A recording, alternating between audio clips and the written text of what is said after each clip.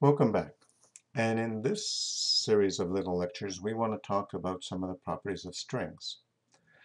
We looked at character variables where we could have one ASCII character, like the letter A, stored in a variable.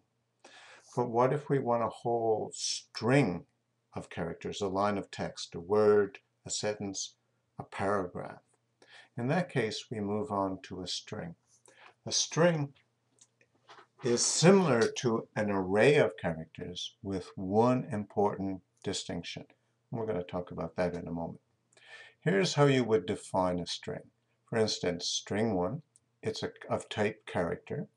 And here we've used a string constant, double quotes, to put a word or a phrase or any kind of symbols we want in here. As you can see, there are 5 symbols in here. But the size of string 1 is actually 6. You can see that because what makes a string different from an array of characters is it has a terminator character. That terminator character is called null and is just a 0. This is one way of representing it here in the second line, which is also made up of 1, 2, 3, 4, 5, and then the null, which could have been just 0 if we liked. Right?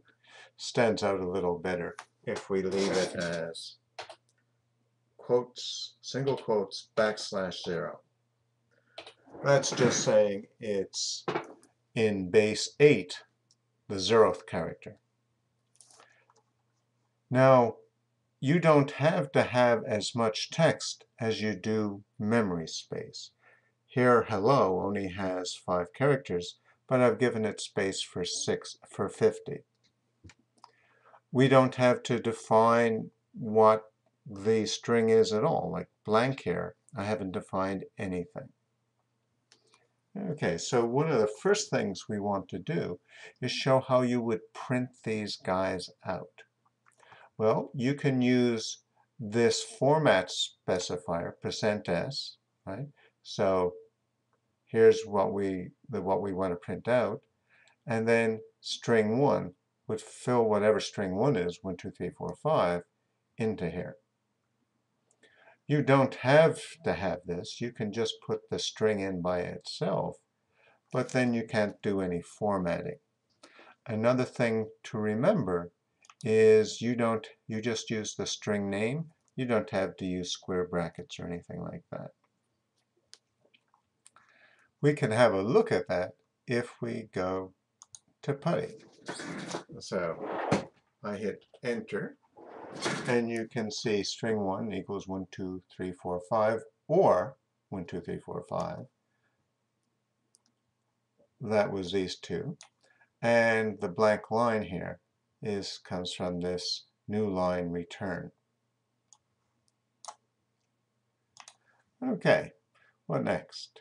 Well, since we're dealing with characters, and I said they're like arrays, if you want to work with the individual characters in the string, then just like arrays, you need something like a for loop.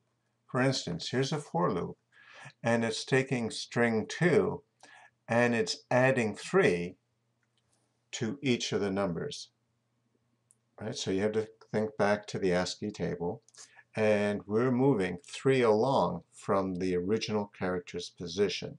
So let's have a look at what that prints out. So we press enter, and you see the new number is 4, 5, 6, 7, 8, because 4 is 3 characters up the ASCII table to the character 1. If I had had in my original number something like 9, we'd have to look at the ASCII character that's several after 9.